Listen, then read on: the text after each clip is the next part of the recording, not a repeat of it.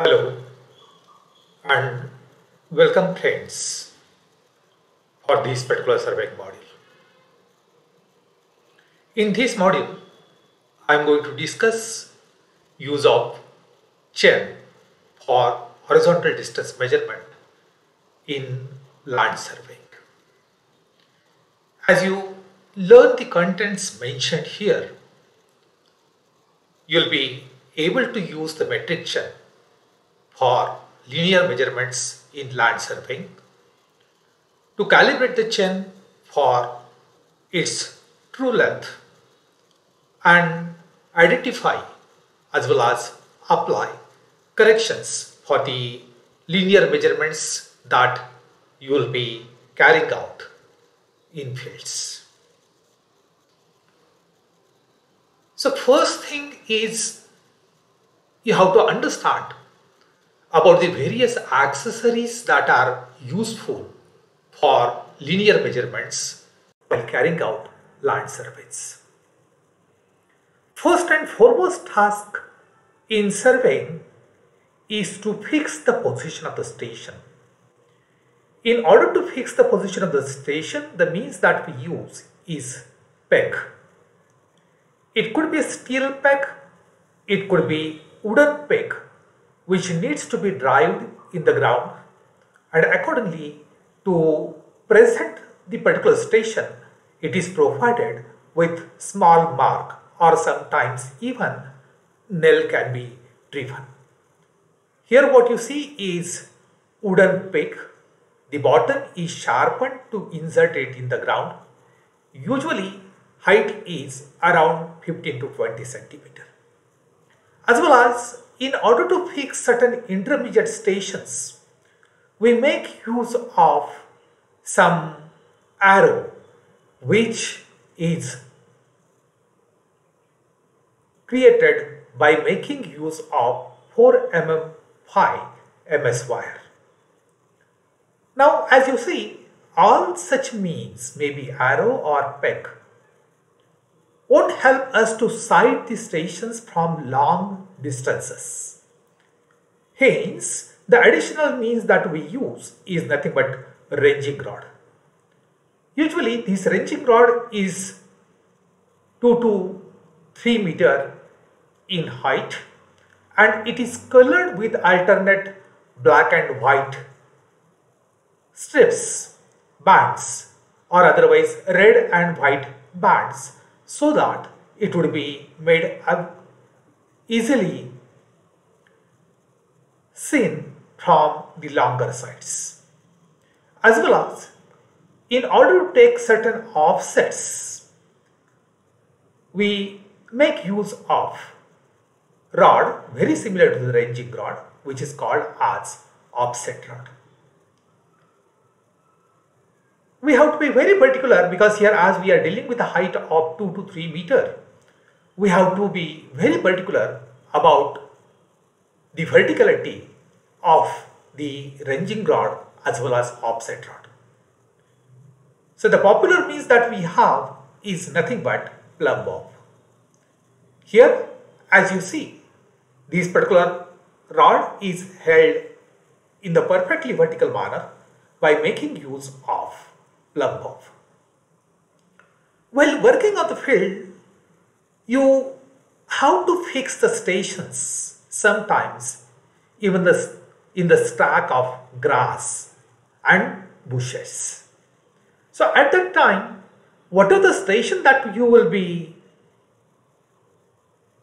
placing may not be easily seen. So in order to make it accessible, visible, we drive some peg-like thing. It is some kind of stick which is 0.80 to 1 meter high.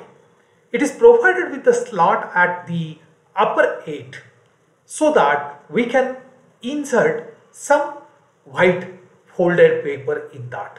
So as you see, here whatever the content, whatever the reference that you want to put up on that particular paper can be easily put up, so that even in that particular background you will be able to see the station easily and the related matter. make use of number of category of the chains, essentially we have to use this particular chain and tape for linear measurements. And usually chain is preferred means in the preliminary category of the surveys like reconnaissance. As far as Indian scenario is concerned, this metric chain could be available in 5 meter, 10 meter, 15 meter, 20 meter or 30 meter in length. Its construction and lengths are standardized by IS 1492-1972. Some other category of the chains are also available, which are named as Gunter's chain. It is also called as Surveyor's chain. Here, this is created by making use of small pieces, each having length of 0.6 feet. Such small pieces are called as links, and overall length of the chain is of 66 feet. This particular chain is used or used to be used for old category of the surveys. It is very useful because the convergence are suitable for this. The way you see here, this 1 mile is equivalent to 8 furlongs, equal to 80 chains. Similarly, 1 acre is nothing but 43560 square feet, which is equal to chain square. Here, the other category of the chain is engineer's chain, which is also 100 feet long, but here each link length is of 1 feet. Third category of the chain is revenue chain, which is having length of 33 feet, which has some 16 links, each of 2.6025 feet. As far as today's scenario is concerned, still metric chains could be used for reconnaissance work, but Gunter's, surveyor's chain, engineer's chain, revenue chain, etc. are nearly obsolete. Let's try to understand the construction of the metric chain. Here, this chain consists of number of the small pieces, as I mentioned earlier, which are called as links. That links are manufactured by using 4 mm via MS wire, and such links are connected together by making use of 3 circular shaped rings, the way you see it here. The first portion, the first link, as it consists of the handle, which is usually brass handle, and it is provided with certain V groove as well as the graduation which is depicting its exact length, is bit shorter, but as we include the handle and this particular end link and subsequent 1.5 these particular rings, it will be giving us length of 20 centimeter. Here, this chain is useful to have its length when it is fully opened and fully stretched. As we have to read the fractions and accurate readings, some intermediate portions are also provided with some references. The way you see here, this is called as tally mark. So, if the chain has got length of 5 meter, tally marks are provided at every 1 meter length. Whereas, if the chain is more than 10 meter in length, these particular tally marks are provided at every 5 meter, usually for 20 and 30 meter metric chains. In case of the chains of length of 20 to 30 meter, small brass rings are also provided at every 1 meter length, so as to have the intermediate fractions read. In the right part, what you see is nothing but the actual photograph of the chain. Here, this is end link which is shorter the way I mentioned earlier, but as we include the length width of this particular handle, the initial link length will be of 20 centimeter, and here what you see the actual arrangement of these particular circular shaped rings. On this particular handle, what you see is nothing but the graduation which is depicting the length of the chain when it has to give when it is fully open. What you see here is nothing but swivel type of the joint which is provided in between the first end link and this handle. It facilitates the independent rotation of this particular handle irrespective of the position of the links. As we discussed the calibration process and standardization for surveying equipment, the process can also be employed for standardization of surveying chain. In reality, chain is very sturdy. It can be dragged through rough terrain. But as you saw, it comprises of number of links which are connected through the circular shaped rings. Links are also 4 mm via MS wire. So sometimes as we drag the chain through rough terrain, it may get bent. Even the link may get warped. The joints may get opened.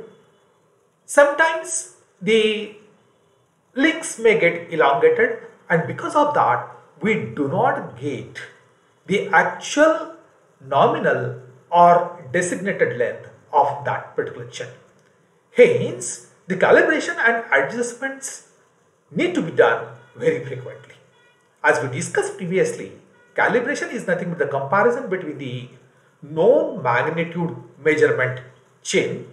Sometimes we can make use of invar or steel tape also in order to compare the designated length with, and accordingly here this particular chain which is under test can be calibrated. This particular calibration can be conducted in the office, hence it is said to be official, or it could be done in the field.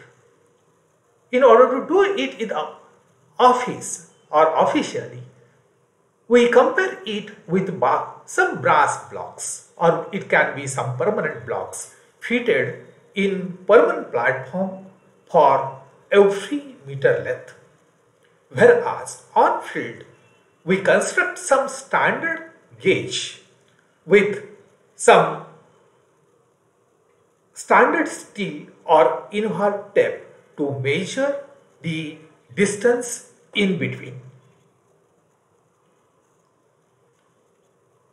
Here, the field process that we adopt, as mentioned earlier, employs this standard gauge.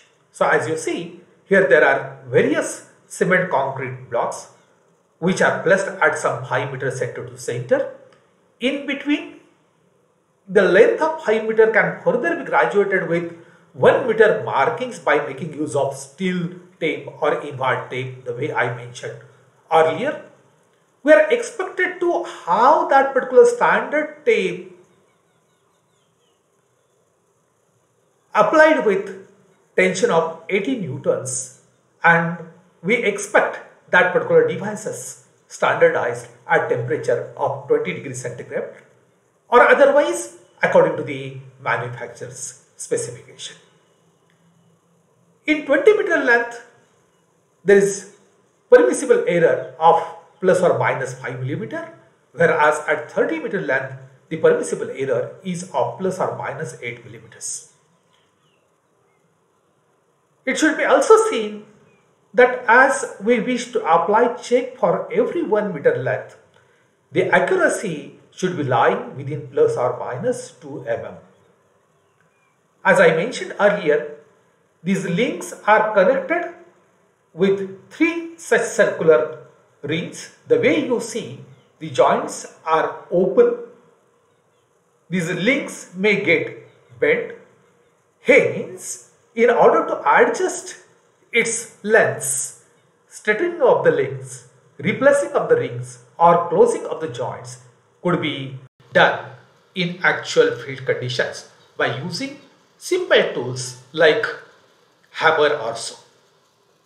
It should be seen that while replacing the rings or straightening the links, it should be done symmetrically on either side of the midpoint. Otherwise, intermediate distances that we wish to measure, the fractions that we wish to measure could be erroneous. Usually, the terrain we wish to work is always undulating, but we can treat it to be flat when the slope is 5% or less. We wish to mark each station with peg as well as in order to make the stations visible from the longer sides, ranging rods should be placed at each of the ends. The use of the arrow already we have discussed. It needs to be inserted at intermediate distances in order to present the intermediate position of the chain covered. Usually, distance measurement involves 2 persons. One is rear chainman, also called as follower, and head chainman, also called as leader. The follower is experienced surveyor. He is responsible for the measurements. He notes down the results as well as overall he guides the head chainman to make sure that the consecutive measurements are made exactly along the straight lines between the stations. The overall process of the measurement of the distance and marking the stations intermediately in between the given stations, the process is called as ranging. So the procedure that we follow, let's start at A, station A, drive the peg exactly at the same point, drive the ranging rod just adjacent to the peg. The follower places the starting end of the chain against this particular peg. The leader, taking bunch of arrows, walks away in the other direction of the station with the handle, in his hand. The leader stops when the chain is fully stretched and he lays down that full length on the ground. Now, the follower is expected to give the instruction to the leader to occupy the correct position. It is expected to have some hand signaling. Say for example, one can make use of the left hand to move on the leftward side. Similarly, one can make use of right hand to move on the right side. When the correct position is had, the follower simply raises both of his hand and accordingly here the leader will come to know that the position he has attained is correct, and accordingly he places the arrow at that particular point. The follower immediately notes down the measurement. Now, as both hold the chain handles, both chainmen move forward along the straight line, keeping the chain well stretched. The follower stops at the intermediate station, which is fixed by the leader earlier, and he places the handle of the chain against it. Now, as leader is moving in the direction of the B, as the chain is fully stretched, he occupies some position the way he occupied at station O. He will be acting according to the instructions given by the follower. Accordingly, he will be placing the second arrow to indicate the point exactly lying on line AB, and accordingly here he moves further. The procedure is expected to be repeated till both reaches the final stretch of the station. At the end of the station,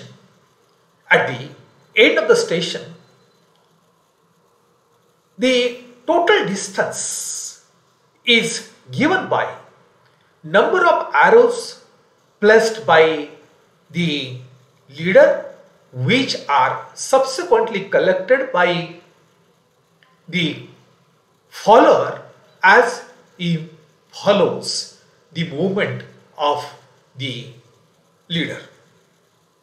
So, at the end, total distance D is given by number of arrows collected by follower multiplied by the chain length plus this fraction measured.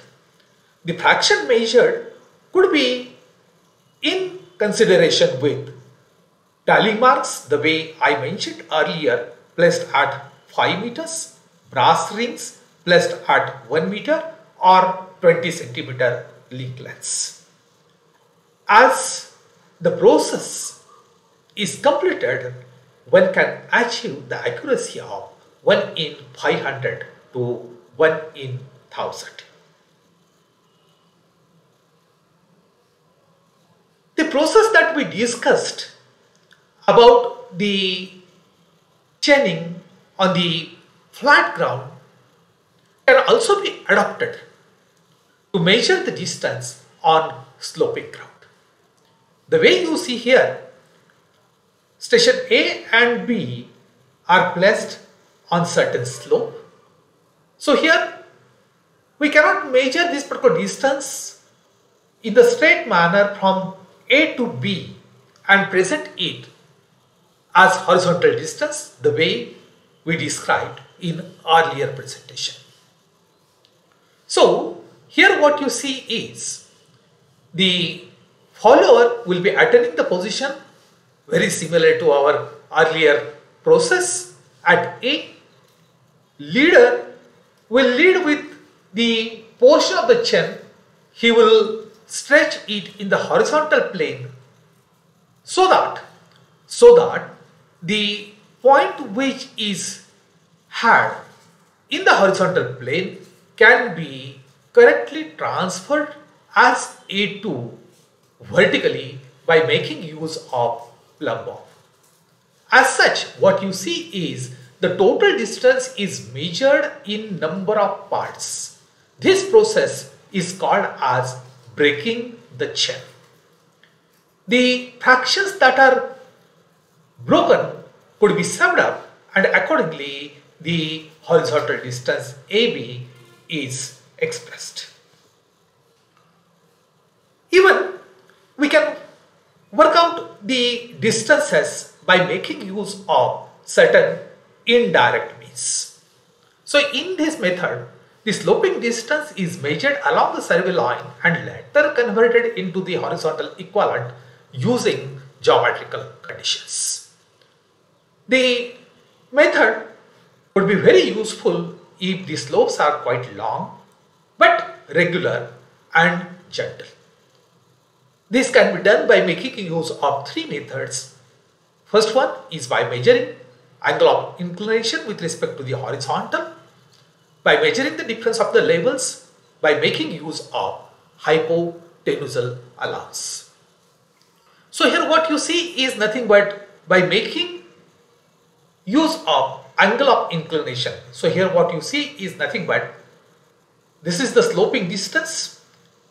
It makes inclination of alpha with respect to the horizontal. We wish to have capital D. The distance actually measured is L. Hence, the horizontal component capital D can be expressed as L cos alpha. The inclinity can be measured by making use of clinometer, abney level or some such similar angle measuring equipment. We'll be discussing about the construction and uses of such clinometers, abney level, etc. in our subsequent presentations.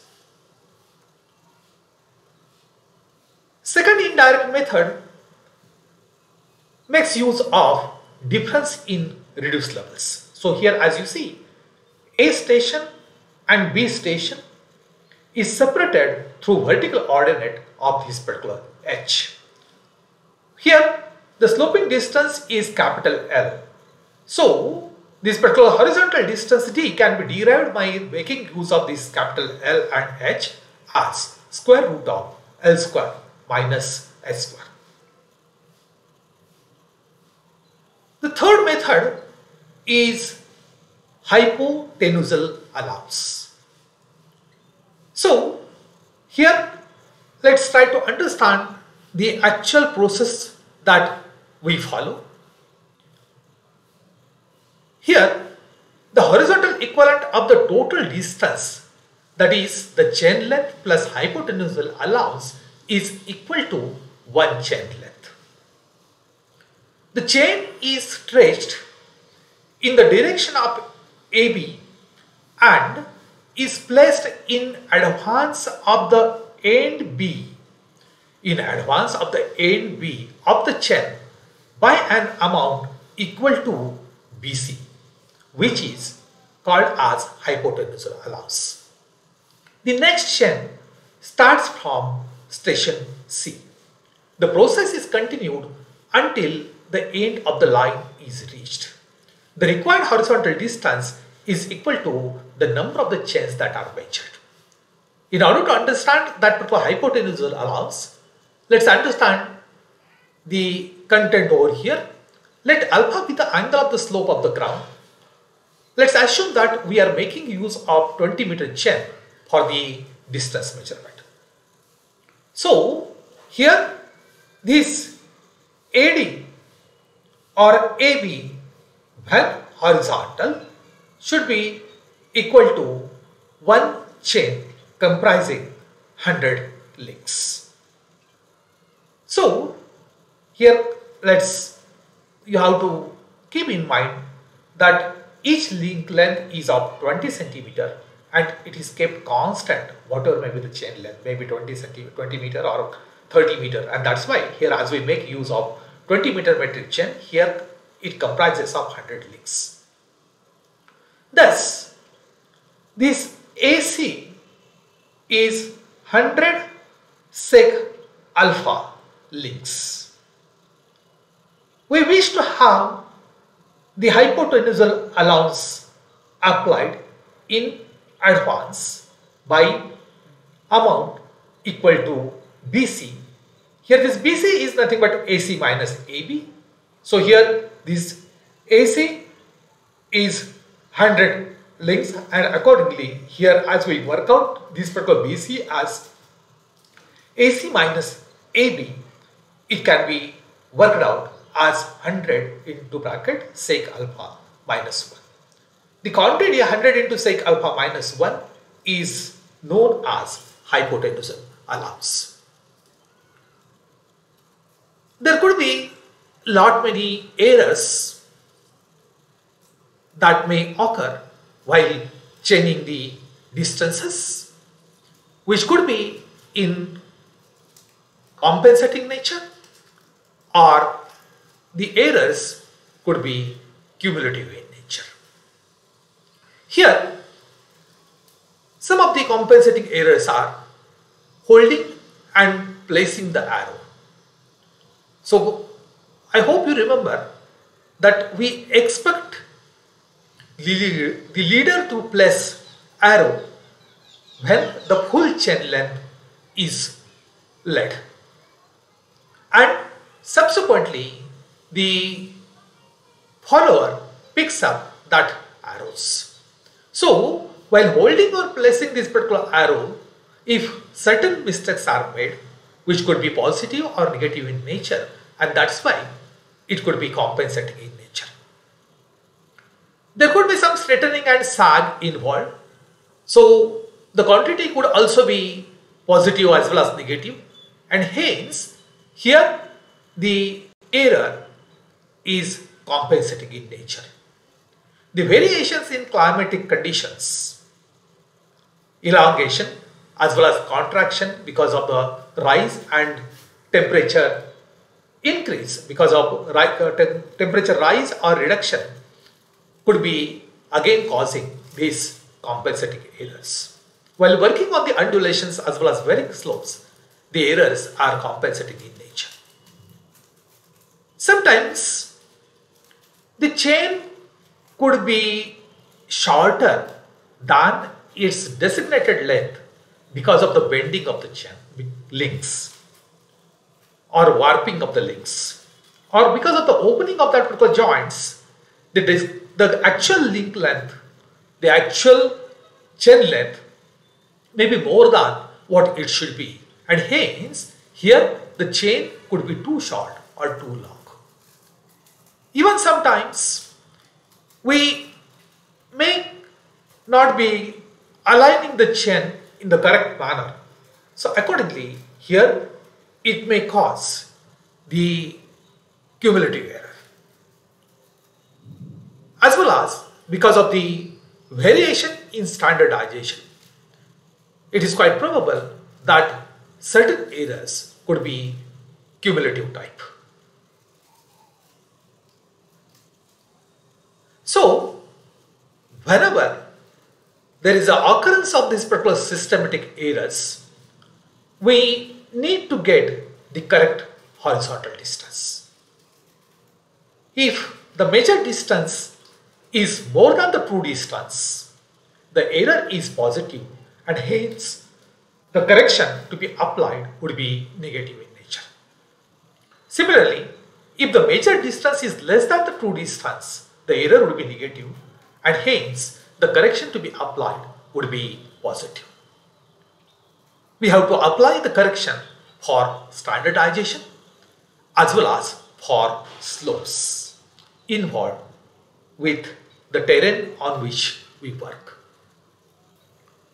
So the first one is correction for standardization or its absolute length. So here absolute length or actual length is not equal to nominal, standard or designated length. Here this terminology should be kept in the mind. Chain has nominal length, which is nothing but standard or designated length. In certain conditions, say immediately after its standardization, it has to give its full designated length. But as we use it, as we stretch it, as it gets shortened because of the wear and tear with the time, we have to carry out this particular standardization. So here, if the actual length is less than the standard length, chain is said to be short. The measured distance will be more than the true distance, and hence the error caused will be positive, and hence we have to apply the correction in negative manner. Similarly, if the nominal length is more than the standard length, the chain is said to be too long. The measured distance will be lesser than the true distance. Hence, the error will be negative and the correction has to be positive. Here, this particular standard error can be worked out by making use of this expression. Here, LM stands for measured distance, LS stands for actual chain length. This Ln is nothing but nominal length.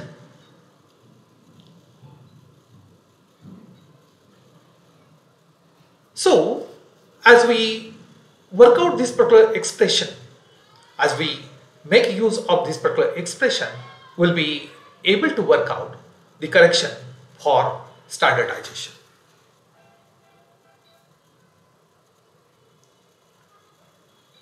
Second one is correction for slope. So, as the distance is not measured along the horizontal plane, and if it is measured along the slope, it needs to be corrected for slope. The slope correction is always negative. That is, the distances measured along the slope would always be more than the actual distance, as we have to reduce it in the horizontal plane. Here, the correction will always be negative in nature. As we mentioned earlier, here such kind of a correction is required when the slope is more than 3 to 5 degrees. Here, before applying this particular slope correction, we have to apply correction for standardization, and then the error for the slope can be worked out as the Lm into bracket 1 minus cos alpha. So, I hope the concepts that I tried to put up here are clear to you. Thank you for your attention. In the next presentation, we'll discuss about the construction and calibration of surveying tape. As well as, we'll also discuss about the variety of the tapes that are employed to measure the horizontal distance. The way we discuss the slope correction and standardization correction for the chain, in the similar manner, we'll also discuss the correction to be applied for tape. So, bye till then. I wish you very happy learning. Thank you.